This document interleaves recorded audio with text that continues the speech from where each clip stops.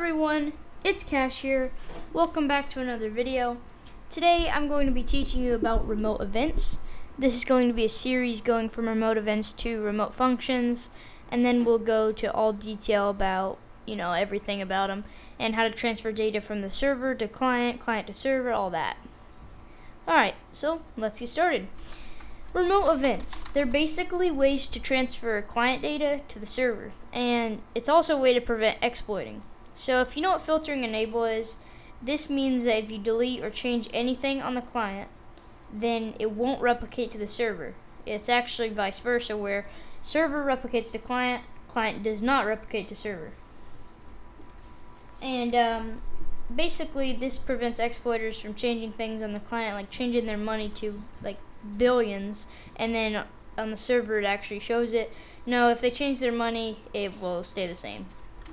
Okay, so remote events, let's go ahead and show you guys how to use them. Okay, so the first thing we're going to do is insert a local script into the workspace, a server script in the workspace, oops, there we go, and then also a remote event in the workspace. And obviously we're going to move all these, and I'm going to show you where you should move them. So usually local scripts will go in the starter player.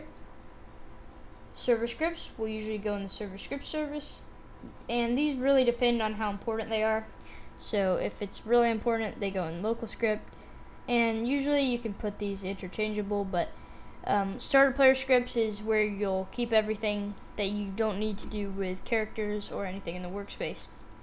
And even if that is true that you need to do it in the workspace, you can still put them here. Now server scripts, we always put them in server script service unless you're putting them in a... So just a basic rundown, server scripts, they go in server script service if they're important, which it is. Starter player scripts is where the local scripts go, and remote events, they go in replicated storage. And I'm going to explain all these, so just to show you guys like why we do this. Remote events go in replicated storage because remote events are needed by the client and the server. So we put them in replicated storage, and replicated storage transfers from server to client. So whatever's in here, the client and server will see. And the server can see everything except for what's only on the client. Alright, so now that we have this, we should name them. This will be called transfer since we're transferring data. This should be called server since it's in the server and only the server can see the script. And this will be called client because it's only on the client. And now let's make these work. So we're going to do, first of all, transferring data from the client to the server. So let's create a variable, and we'll set this variable to 1. Okay, and then if we print this variable, it's going to come out as 1, but we're not going to print it on the client. We're going to print it on the server, so let's transfer the data. So we're going to wait actually let's just do it right as we spawn in. So game.replicated storage, which is the parent of this, .transfer, which is the remote event. We're going to fire the server, and whenever you fire server, this server script, if you set it up right, it will see the signal and it'll see all the data that's in here. Now whatever you put in here is what is in the remote event. Now here's where it gets tricky. If you want to stop exploiters from changing this, then I'm going to show you how. So if we just do variable, right, and now we go into the server script, we can do game.replicated storage.transfer .onServerEvent connect function. So it reads the signal, and now we press enter and create the function. Now you might be wondering, well, how do we get the variables? This is actually really easy.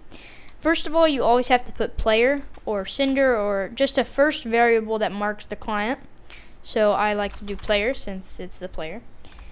And now we need to do the variables that we put. So we'll do variable, just because that's what we called it on the local script. Now, here's what you should always avoid doing.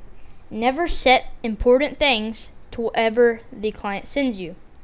So if it was like, say the client is trying to change your money, right? So this will be your money value, and you want to set it to 1 for some reason, and it says it. So we could say player.money equals variable, right? The player could change that on the client. So if it was an exploiter, they could change this and set it to 99999, or they could just do game.replicated storage transfer fire server 99999, right?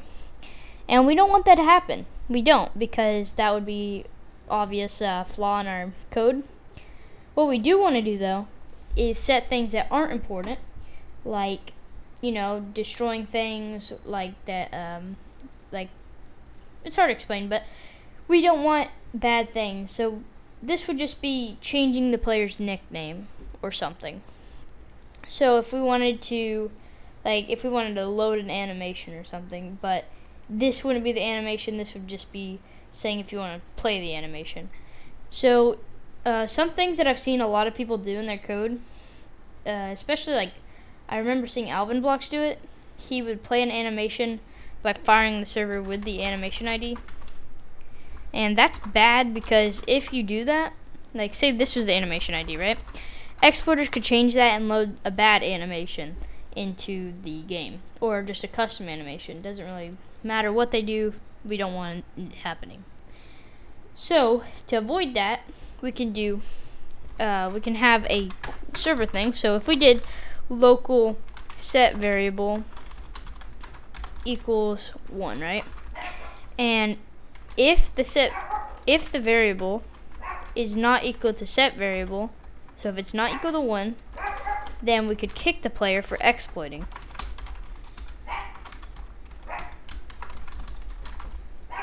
Now if we press play here, if we did that and we press play, the exploiter, like as you can see, this fires the server and we can't really see what happened. But if we were an exploiter and we put in our like little executor, we did transfer fire server and we did 99999. Let's say that would be the money, right? It would kick us for exploiting since we changed it, and since it's not 1. Okay. Now if you don't want this, you don't have to have it, but that's always good to have. Sometimes those checks you can't even put because it'd be kind of impossible to do. But there are some things that I can teach you, like let's say we want to get rid of part, right? And we'll do if variable equals to 1, right? Then, or equals to set variable. Then we can do game.workspace dot destroy me destroy, and then we create a part in the workspace, call this destroy me, and then we press play. Now this would fire the server and it would destroy the part. So as you can see, there's literally no part in sight. But to show you guys that this actually works, we'll do wait 5 seconds and then we can press play. So let's do this. And actually, where is the part? Yeah, it's right here. It's waiting 5 seconds to destroy it, so let's try this out. We're in here, the part is right over there, and it's gone. Perfect, so now we know it works. But that's not the only thing we can do. Of course we can transfer data to the server, but we can also transfer data to the client. Now the way we do this is fire clients. So instead of it having right here, we will have, so let's say we want to send a variable over. Now I'm going to teach you guys this in remote functions too, so you can check what like what type of money or how much money you have on the server or something like that, which wouldn't make sense, but like it's hard to explain, but only data you'd see on the server, remote functions and stuff like that. Okay. Oh, and they're also really useful if you want to send things back to GUIs. So let's send data back to the client. So we'll do local message equals hello, and and the player would be local player equals game.players wait for child cash the king YT. This is me, my name on Roblox, so we're just gonna do me for now, but you would do something like, you know, like well, it's kind of hard to explain. I don't really know what you would do, but you could do game.players.added or something, just a specific player. You have to link it with a function to do it, but what we do is message, or not message, my bad, game.replicatestorage.transfer.on client event, or on, no, okay, we're not picking up a signal, we're actually firing it back, so do fire client, and screw that, actually just get rid of the player, just do fire all clients, and if you want to fire one client, you would just do the player variable in here, and get rid of that, but you know, we're doing fire all clients, so we'll do the message now, and that's all we got to do. Now we go back here, game.replicatedStorage. And also this will be picking up the signal the same as it would on the server, because you have to have a script picking it up. You can't just fire the client and it magically does something. So do transfer.onClientEvent connect function, and then instead of having the player variable right here, we would just have like variable, right, or message, and then we do print message. So now if we press play, we will see here it should fire after a little bit, I think. Did we put the wait? Let's see. No, we did not actually. So it's firing every client, and when we pick it up, we should be printing it, but it seems like there's an error. So it's the same exact remote event. Maybe we should just add a wait, like 5 seconds, or wait, we'll do wait 1. Let's try it now. And as you can see, we found it. Hello. And it does work. So that's how you fire data to the clients.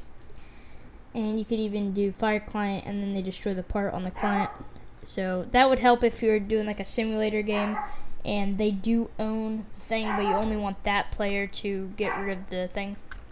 So if you're doing like a simulator game, you know, and you only want one player to have that door removed that has the right requirements or something, then they have the requirements and it deletes the wall for them. And then you can also do checks on like anti-hack or something, but we won't do that because that's only for like a big game that you actually are making, and you guys could easily implement that with if statements and stuff like that. But let's make one last thing. So what we're gonna do here is make it so whenever we fire the client, the server fires something back. Now this is way easier with remote functions, which are basically calling the server and then the server fires it back right away. But we're just going to do it with remote events just to show you guys what you can do. So what we're going to do here is to transfer fire server hello, and we can get rid of the function thing down here, and then we go to the server, game.replicatedStorage.transfer.onServerEvent connect function,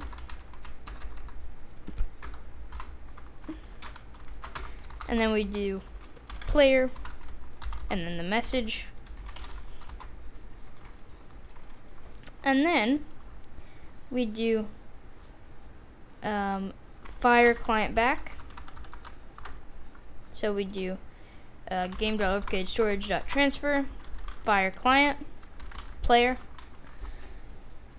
and then we go back here and then we do game.replicatedStorage.transfer.onClientEvent connect function player, and then we'd actually just do the message here or here, and then we would have print message,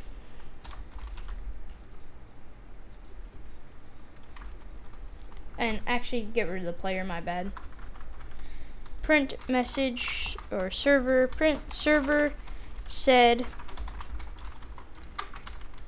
to concatenate the string, And now it should work. So it says server said hello right away. And the way it does that is this fires it, this goes back, and it says the exact same thing. So that would be sending things back, you know, but you can just use that with remote functions and do the same thing with the remote events, but faster and more simple, and it's more convenient. But yeah, that's all for today, guys. If you want to see remote functions, leave a like on this video. I'm going to be posting it tomorrow, and I'll see you guys in the next one. See ya.